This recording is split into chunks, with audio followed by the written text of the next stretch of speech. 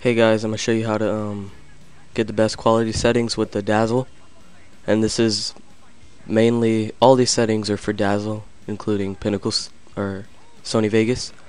First, you want to know that S-Video is like 10 times better than composite, so if you can buy a S-Video cord, and it all plugs up the same way. And also the sharpness, you want that all the way down. And press settings. You want to use aspect ratio of 16:9 and NTSC, and make sure no auto scene detection is selected. Use MPEG with custom 8000 here. It's a lot better, especially using S-Video. S-Video is the best. And project preferences, you want this to either be at progressive widescreen NTSC or HD 1280 by 720 if you have that, but they will both work just about exactly the same. What else? This is selected, I guess. Don't know what that does. I don't know what this does, but I have this on. Yeah, that's about it for the settings. And you can see it looks a lot better than it did just now. Oh yeah, alright. If you have Sony Vegas, I'll show you my settings that I use. I got a clip down here, and you can see how it has black edges like at the top and that green line at the bottom. If you press crop, pan, crop, you could actually like move the edges and kind of get rid of that. I usually have these selected.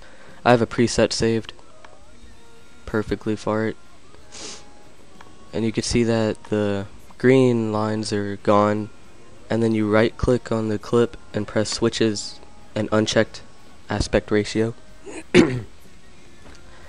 and go to project video properties with 1280 by 720. If you're using Dazzle, which is what this is mainly for, don't put it at exactly NTSC, because that's, watch, if you press apply, I'll actually show you why I don't use.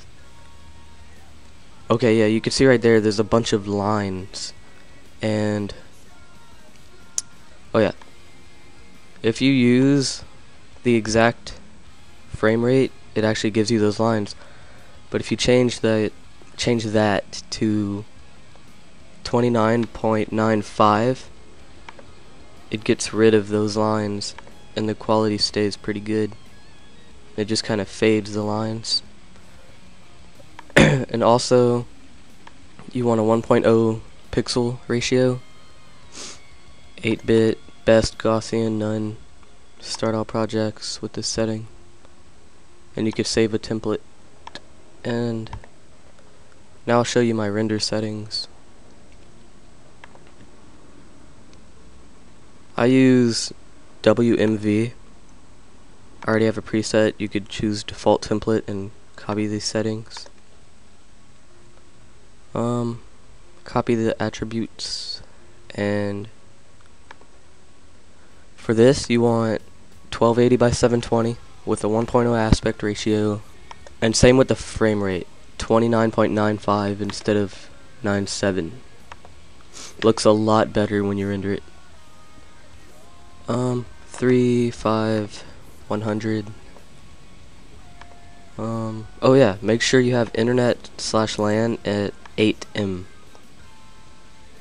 And project, set it to best.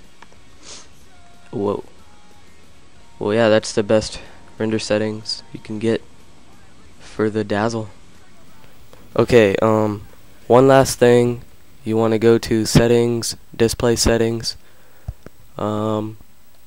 video output settings, use composite S-Video, and choose 16:9. That'll give you the widescreen look while you're recording. It'll change on your TV. It might look kind of weird if you're not using a widescreen TV, but in the recording it looks great, and it works on Xbox too. It's called widescreen. They didn't name it 16 by 9, but yeah, that's pretty much it.